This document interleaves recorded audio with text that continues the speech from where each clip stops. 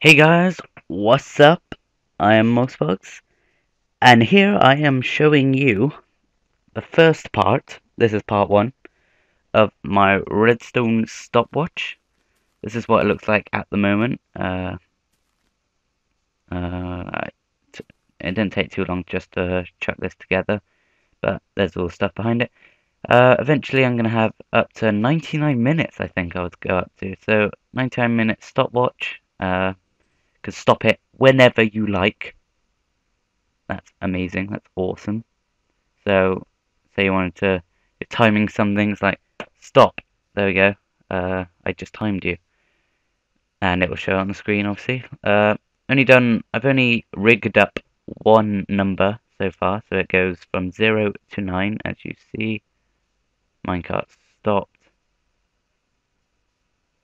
That's not good. But at the moment, it doesn't go up in seconds. I haven't put any timings in or anything. It can't stop. All I've literally done is rigged up all the pistons at the back here, and then created the numbers using the decoders. Let's just get this going again. There you go. And obviously he activates all of these just so I can see that they're all working and stuff. This isn't what it's going to look like at the end. It's going to look much better, much cooler. It's going to be amazing. Uh, so I'll go through pretty much the display, how that works. Don't need to talk about the minecart, that's just simple, let's go around in a circle, just so we can see all of them working. Anyway, I've color-coded them here. I've split them into 7 segments, because it's a 7-segment display. So we've got the top, middle, top, left and right, middle, middle, bottom, left and right, and then the bottom, middle. It's all extremely glitchy, there's actually stuff there, but it doesn't, there we go. Split them off into 7 segments. Each of these blocks power 1 segment, so that's 3 pistons. So this is the top right, so you can see it's all color coded, so this goes up to the top right of the 7-segment display.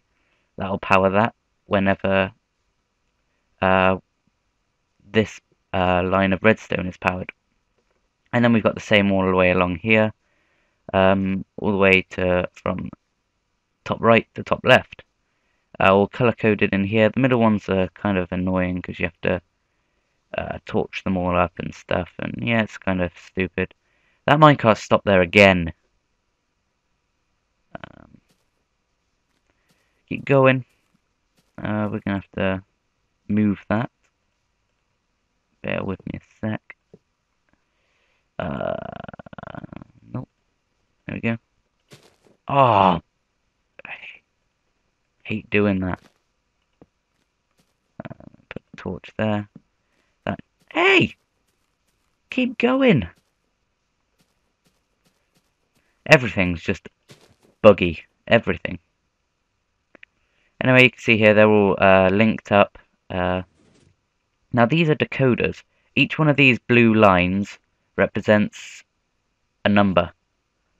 And you can see everything that's different. The only thing different about all of these is the torches and where they're placed, how many of them there are. And each torch represents a segment of the 7-segment display.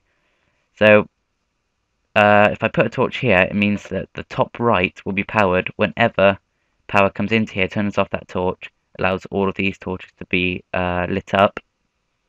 So that one will power the top right, which means that it will come out. That's not a very good explanation, but as you can see, look, as it goes along, it turns on all of these torches, which turn on the pistons. I hope that's explained okay. So this is just the first one. This one's going to be the hardest one to do because it's going to pretty much activate the rest of the numbers. It's going to let them progress through. So yeah, that's it.